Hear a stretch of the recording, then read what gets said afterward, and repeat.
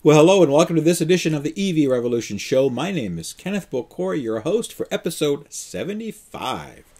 Just trucking along here in the early part of 2020. Thank you very much for taking the time to tune in. I've got a few stories I'm going to talk about today. Hopefully you'll find them interesting, and let me get right to it. First story I wanted to talk about is kind of a bit of a correction from my last show where I talked about Petro-Canada and the national network that they launched here in Canada, that was the first of its kind, being totally national, connecting coast to coast. I mentioned that Tesla wasn't there yet. Well, they are. They actually completed their supercharger corridor in Canada, which does extend from Vancouver to Halifax, Nova Scotia. And they completed that in the late part of December. And what that means is that you can go across the country and hit a whole whack of superchargers. In fact, 20 of those have version 3 superchargers as well of availability, which can provide up to 250 kilowatts of charging power. Most of the sites have 6 supercharger columns and some have 8 charging points as well. Now, Tesla is going to continue not only expanding in Canada, but also worldwide. They've mentioned a bunch of locations more in Germany that they want to install for supercharging, also France, England, and Italy. And also they want to expand more into Eastern Europe as they're seeing the uptake for their vehicles occur. So they're looking at Poland, they're looking at Ukraine, Russia, the Baltic states, Romania, and Bulgaria. But good to see that Tesla is continuing to expand. Now, CES is on over the last week or so and continuing on, and there's all kinds of stuff coming from CES, so I'm not covering everything, but a couple of good announcements came out. One of them being Prologium is a company from Taiwan, a battery cell manufacturer, and they've announced and presented actually a solid-state battery package for electric cars at CES. Also, they can deploy this for buses and two-wheelers, which of course is a big industry in a lot of different countries around the world. Now, they've already signed strategic cooperation agreements with several car manufacturers to test its what they call MAB, a solid-state battery package for multi-axis bipolar. Plus, that's what it stands for. And it basically, they improve the energy density of the solid-state battery, or SSB, as you'll hear some acronyms. The nickel, magnesium, cobalt, if I've got that right, NMC-811 cathodes, or lithium anodes, they've eliminated to get the solid-state offering. Now, a battery pack is much smaller, only consists of about 4 to 12 cells, which could save a lot of space. And when you save space in a car, in a vehicle design, that allows you more options to do more things with that design. Specifically, provide more interior room for occupants. So that is a significant benefit to having smaller battery packs.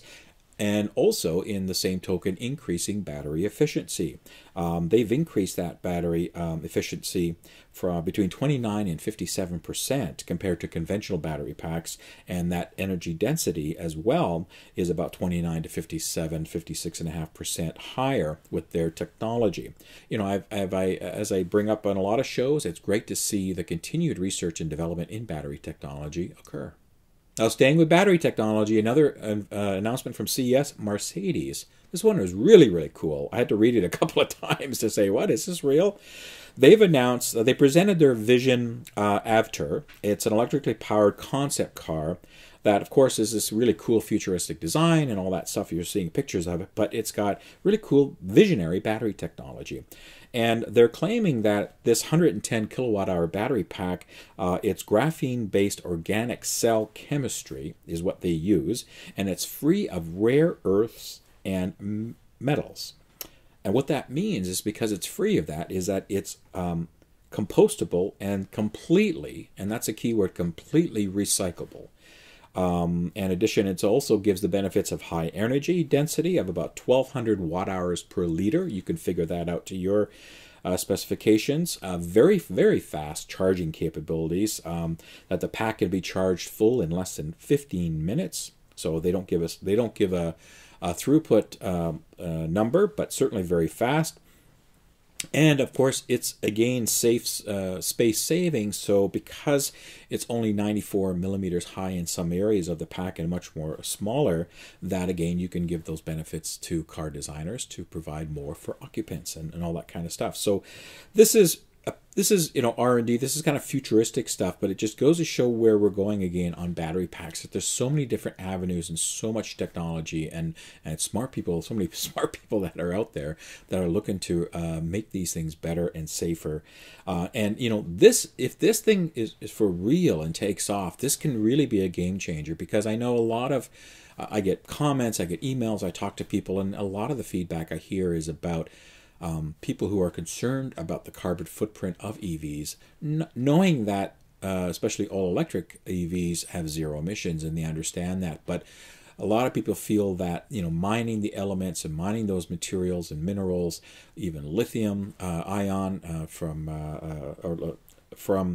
doing all that farming and mining that they do there, the energy that's used in building the batteries and the cars and the life cycle, and then of course the recycling and the destruction of these batteries as they'll start to propagate around the planet as we sell more EVs that hit the roads.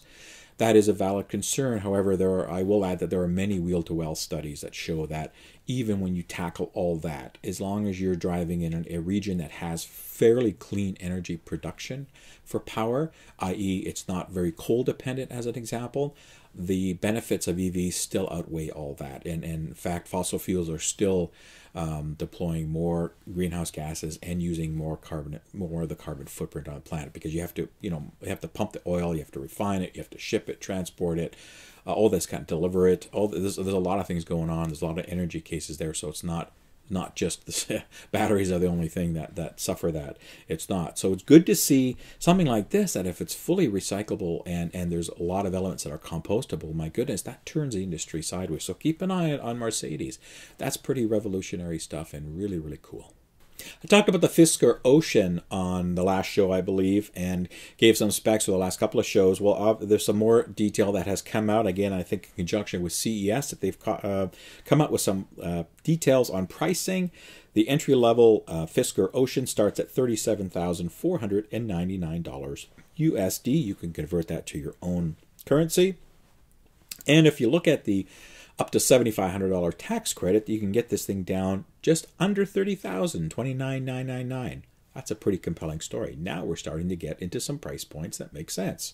The company is aiming to actually make this affordable by offering a pretty comprehensive leasing program, and I believe I talked about this before, starting around $379 a month, or 345 euros for the European market. So they plan on producing more than 1 million vehicles for both U.S., European, and Chinese markets starting in 2022. So we're still a couple of years of seeing these things hit the road, up to 2027. So within a 5-year period. That's pretty aggressive, and I really hope they do that. They are taking orders, so you can put a deposit on these cars. They're going to have up to 300-mile range, 483 kilometers, a battery pack size of 80 kilowatt hours, and they'll be built in the U.S. I think that's pretty compelling. It's a nice-looking vehicle. I feel the quality is going to be there. Well, I don't know how they're going to support this from an infrastructure as far as servicing and dealer or warranty network. We'll have to wait and see what comes out there. But good to see this thing moving along. Now, the big news from CES, at least for me, was Sony's announcement of their electric concept car called the Vision S. And I've got some pictures and footage going on as I talk, and it's a lovely looking machine, but I had to do a double take. Sony? For real? Really? Now remember, it is a concept car. It's a fully electric concept sedan, and it's really meant to showcase all the technology that Sony and its conglomerate of companies and offerings for their strengths, and through their entertainment products to their cameras and sensors and all kinds of other stuff that they build. So it's kind of a platform for showing off a lot of the stuff they do and where they're going with those technologies. It has like 33 different sensors inside and outside the car, multiple widescreen displays. So for your gamers that like 2 or 3 displays, this is going to be pretty cool. 360-degree audio, always-on connectivity, and all of this other stuff. Integration with BlackBerry and Bosch. It's a totally new EV platform that they've developed. Now, it doesn't say if this is going to go into production. They are partnering with Magna on a lot of the components on this, so we'll have to wait and see. It could just be a reference car for their technology. Who knows? But anyway, it got a lot of eyeballs, and it's certainly got mine because I'm talking about it here. Let's see what happens. Stay tuned and let me know what you think of this in the comments. Finally, my last story is just a couple of quick updates from Jaguar, Audi, and BMW. First of all, is the I-Pace got an update from Jaguar. They've taken a bit of flack of not being as efficient and as being long range as they should be for the type of vehicle and size of battery that they have. So they've put together a no-cost package of electronic updates that improve battery usage, aerodynamics, I guess it has to do with the self-closing vents and things like that, and the operation of the all-wheel drive system. They now give the I-Pace a range boost of 8% or 12 miles or 19 kilometers above the EPA numbers, and future updates will be allowed over the air as well. They turn that on instead of having to go to a Jaguar dealer and install that. So some over-the-air updates, excuse me.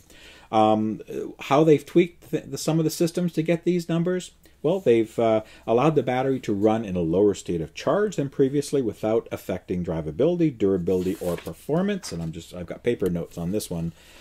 Folks, they've refined the torque distribution between the front and rear motors, which improves efficiency, especially in eco-type modes. And they've redefined the thermal management control by using active radiator vane systems more frequently and made small tweaks to the regenerative braking system. So great to see that they've taken the Tesla approach by understanding what their vehicles are capable of and being able to implement some of these tweaks to improve range and efficiencies.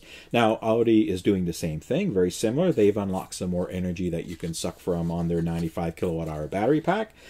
Previously, they were only allowing about 83.6 kilowatts that you could actually draw from, but now they've upped that to about 3 kilowatt-hours to 86.5. They allow the regenerative braking system to provide more juice back to the battery, and the front motor is virtually shut down during many driving conditions. And to me, that sounds like something where, remember some of those V8s that are out there, or even V6s, and they're on the highway and they shut a couple cylinders off and go to 4s for eco-type modes when you're just cruising along. I think it's something similar to that from an EV perspective. So what these changes provide, the e-tron is that it can travel about 15.5 or 25 kilometers more in a single charge. And that should make owners happy. Again, these are all things that part of the benefits of having an EV, folks, is to have these enhancements come from the manufacturer. In probably all of the cases, these are free of charge. I'm not aware of any charges for these. These are enhancements to existing vehicles that the manufacturers can do to keep customers happy and to get more out of it. And that's something very unique to the EV industry without going to third party, right? Modifications and chipping and all this kind of stuff that you can do with ICE cars. Now, lastly, BMW is also touting a new energy density and chemistry as well. Of course, they're working on their what they call Generation 5 electric powertrain platform for their next generation of EVs, which will include the first use of that platform will be the iX3. That'll use that powertrain. And what they're doing is they are including a motor that uses no rare earth elements to the new NMC 8811. That's a pretty popular chemistry that uses 2/3 less cobalt. So obviously there's a movement to get away from some of these rare earth elements and get into more sustainable, especially long-term sustainable resources that we can use for batteries. And this also gives the benefit of providing 20% higher energy density. So again, I love it when I'm hearing this stuff making some of these enhancements and playing with the chemistries of batteries and stuff can actually be very, very beneficial. So good on BMW. And lastly is an update, and I believe I might have mentioned this a couple of shows ago, but it came out again this week from Mercedes-Benz, announcing that they are confirming that they are going to delay bringing the EQC, all-electric, their first all-electric vehicle, their SUV, to America, to the U.S. marketplace, which I believe includes Canada, until 2021. So they're going to delay that. Now, they're saying that because it's of very high interest and demand for European markets, that they want to focus their initial production runs and deliveries to those marketplaces rather than putting them on boats and shipping them across to North America for customers that are looking for them here. I don't know. Some of the numbers I've read, that seems that they don't have a whole ton of pre-orders for these over there, but again, it's hard to find accurate numbers on a lot of stuff. But if you do have an EQC and you live in United States, if not even Canada, You might want to check with your dealer and just confirm that that you're going to be waiting another year anyway to see these things. And there might be some other choices that come out before though. But you know, I hope Mercedes can get their stuff together and get some vehicles out here. All right, and that's it for this episode 75 of the EVRevolution show. Thank you for tuning in, trying to help educate minds one tailpipe at a time. Appreciate you taking the time to stick with me and watch the show. Thank you, of course, to everybody who comments and subscribes and likes and all the YouTube stuff that I get on a regular basis. I really, really appreciate it. And again, I will ask you, if you haven't subscribed, please do. It is free. It doesn't cost you anything to subscribe. You don't have to click the bell if you don't want to get reminders, but you can. I promise that I don't spam people, and you'll only get probably an email when I push a new show out, and which is only about once a week. It would be really, really nice if people would subscribe. I've only got about 30% of my viewership subscribing, so I'd love to get my subscriber count out. It's very important for YouTube metrics, so please, if you can help me out, thank you. And for those that have, from my call to action on the last show, I saw a pretty good increase in subscribers relatively quickly. Thank you very much for doing that, and for those sticking around with me, I appreciate it. And of course, always a heartfelt thank to Patreon supporters. I'm humbled every month when I see the reports come out and I get messages from people. Thank you very much. If you don't know what that is, you can check out the information on the Patreon page. I do this part-time, folks. This is not a full-time job. I don't have corporate sponsorship or anything like that, so anything you can do would be helpful. I also want to mention about Fully Charged, as I just said. So it's coming up in 3 weeks now, or about two and a half weeks, February 1st, 2nd. If you haven't got your tickets yet, go out and get them, please. You can use this discount code for saving 15% off the ticket price. I will be there. I am confirmed. I actually have a booth, so I'll be based on the exhibitor floor at booth 300. So please find me. I'll be there for a couple of days. If I'm not wandering around or doing interviews and this kind of stuff with people and filming some stuff, you will find me around that booth. Please come and say hi. Tell me your EV story. I want to hear these things, because I take this information that you guys and gals tell me, and when I'm talking to people that don't know anything about EVs and that are interested in how an EV could impact their life, I reference not only my personal story and my use case, but your stories and your use cases and your experiences. They're very, very helpful to me being able to propagate this message out and educate and inform people. So thank you very much, and I hope to see you meet and shake a lot of hands and hear a lot of stories over those couple of days. And lastly, I've been tweeting out over the last week or so that I've opened up a chapter. This is for local Canadian customers here in Ontario. I've opened up a chapter of the Electric Vehicle Society, EV Society for short. You can go on their website at www.evsociety.ca. Check out all the locations. I'm starting meetings at the local Caledon chapter here where I live in my area, which will cover Caledon, Orangeville, Peel, Mississauga, Brampton, Georgetown, anywhere. I mean, you can come from anywhere. You don't have to live in the area. Please come out to the meeting. You'll see all the information on the website. So thank you very much. And I believe, looking at my notes, that is it for the show. So again, thank you for sticking with me. Everybody, please have a safe week and take care. My prayers and thoughts go out to some of the tragedies that have happened over this past week, especially. Some of this news may seem moot compared to that, but life goes on, and we have to continue doing and talking about the stuff that we feel is important. But certainly, let's remember what's going on in this world and all of our personal thoughts and prayers and comments as we move forward. So again, until the next time, please everybody stay safe. Have a great week, and I'll see you when I see you. Take care. Bye-bye.